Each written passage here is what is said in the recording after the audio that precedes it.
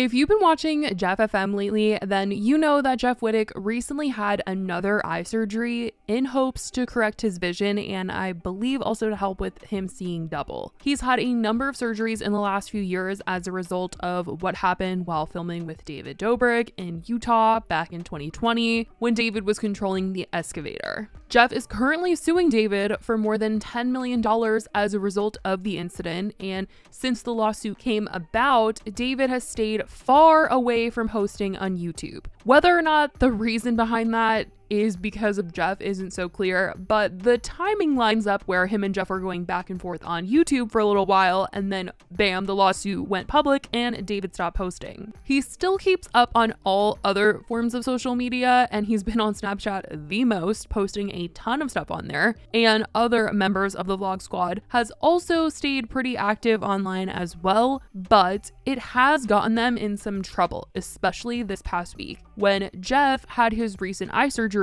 he was keeping those following him up to date on everything. And after his surgery, he posted a selfie on Instagram and said, "Another one down. Thank you for all the love and support. Thank you, Dr. Cook, and thank you, Pain Meds." Fans noticed that at the same time he posted this, Todd had posted on his spam Instagram account saying, "We don't give an F." And it's a series of photos of him and David and Zayn. And I mean, everyone just felt like this was them saying, "We don't give an F about Jeff."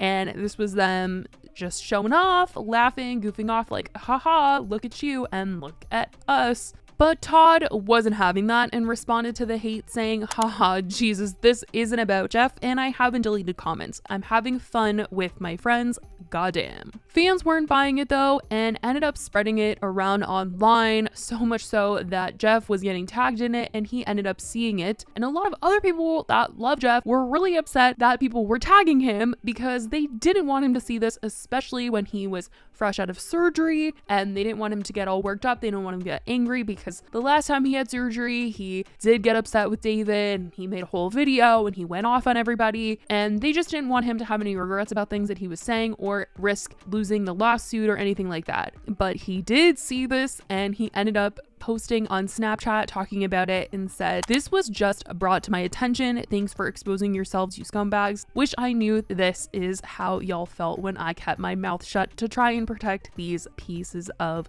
put down the booze and get to litigation." He also said, "It's all good. I'll tell the real story soon, but I'm a little tired right now, so I'm gonna go to sleep. When I wake up, I'm going DEFCON 3 on the vlog squad or whatever's left of the fake group of friends, with a few exceptions." So first off, this isn't the first time Jeff is saying that there is another side to the story of what happened to him in his eye that we haven't heard before. He hinted in a Jeff FM episode a few months ago that there was in fact more information in regards to what happened, and he seems to be under the impression that this was all somehow pre-planned. I hate to see you so What if I consumed told with it. you that my accident wasn't as much of an accident, it was more of a failed prank that I wasn't in on?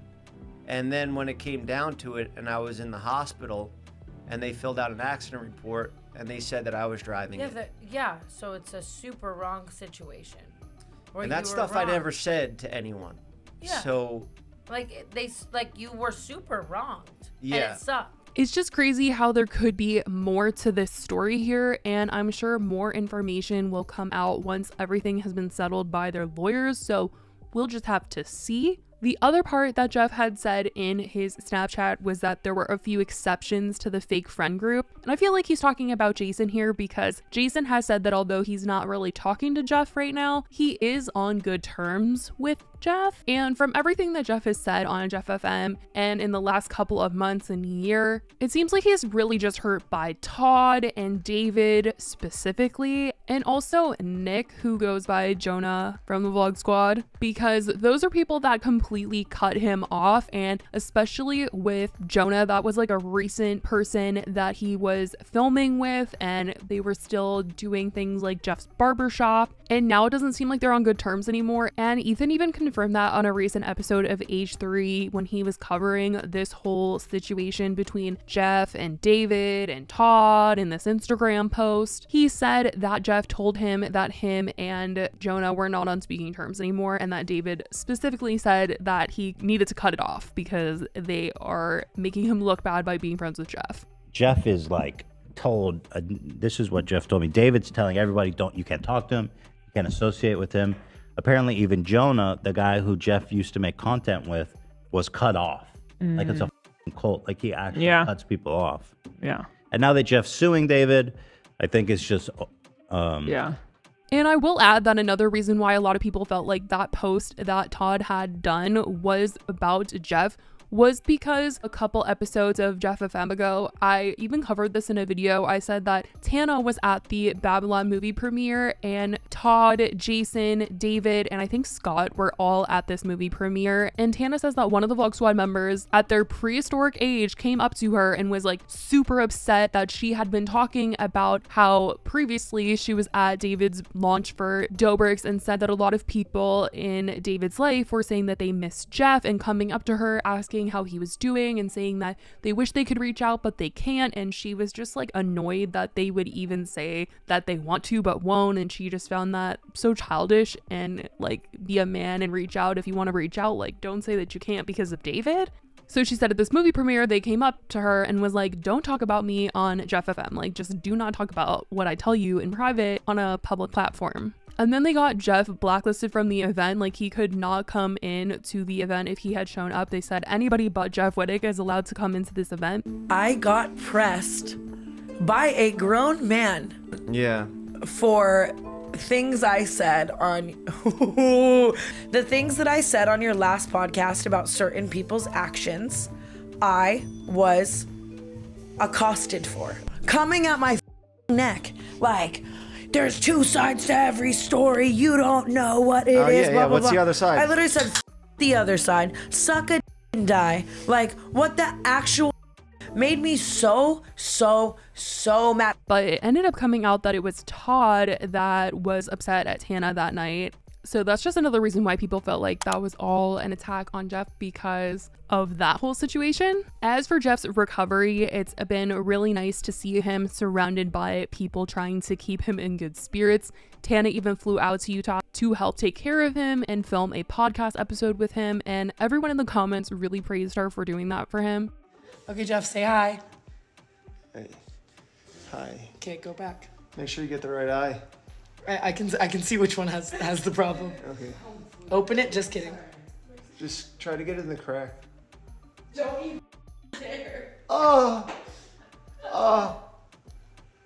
Perfect. Wow, that feels good. Play the Euphoria song. Play the Euphoria song. I mean, truly, if you would have told me a couple years ago that Tana Mojo was going to be there for Jeff in this way, flying out to help him after surgeries caused by David Dobrik, I would have been like, what on earth are you talking about? Tana, a really good friend? Like this? I mean, imagine hearing about her character growth like this after an event like TanaCon. I really do think that she has come a long way, and I like her friendship with Jeff. Obviously, Tana's problematic, but I like them as friends. And the way that she was helping him read the sponsorships for the Jeff FM episode, literally that alone, people found it adorable and it was so sweet. Try it free for 30 days is enough time to try and completely forget about a subscription or service. Before you know it, you're paying for a subscription you don't even use every single month. With Rocket Money, you can change that with a few quick taps. And I'm looking for an easy way to eat well and save money this year. I'm cutting back on expensive takeout and delivery and getting started with HelloFresh. So thank you, HelloFresh, for sponsoring the show. We love you, and You're so gorgeous. you're beautiful. And it honestly just makes it that much more upsetting that the Vlog Squad came off as a close friend group, only to see them leave Jeff in the dust and make him feel like they would even be low enough to shade him after a surgery. Because even if they didn't shade him, they've clearly done enough to him to even give him the impression that they're the type of people to make fun of him during a time like this. Now, I kind of want to go back to David and him posting on Snapchat a lot. He did post this week on Monday in the Views studio. I know it's built into his house and he could just be doing it because Snapchat is really big right now and clickbait is really big on there. But the fact that he was showing it off made me wonder if he was actually trying to hint at something like him coming back and doing views again or if it was just for clickbait. But it's just crazy to even think about him returning to YouTube. Like, what would he even say or do right now? Like, I don't know. So who knows if he, you know, just posted that just because it's a casual room in his house, or if it was something more like him gearing up to respond to Jeff when he tells everyone what really happened on that lake in Utah. But as of right now, that's all that's come out and been said and what happened this past week. Let me know what you guys think about all of this in the comments. I love you guys so much, and I will talk to you in the next video. Bye, guys.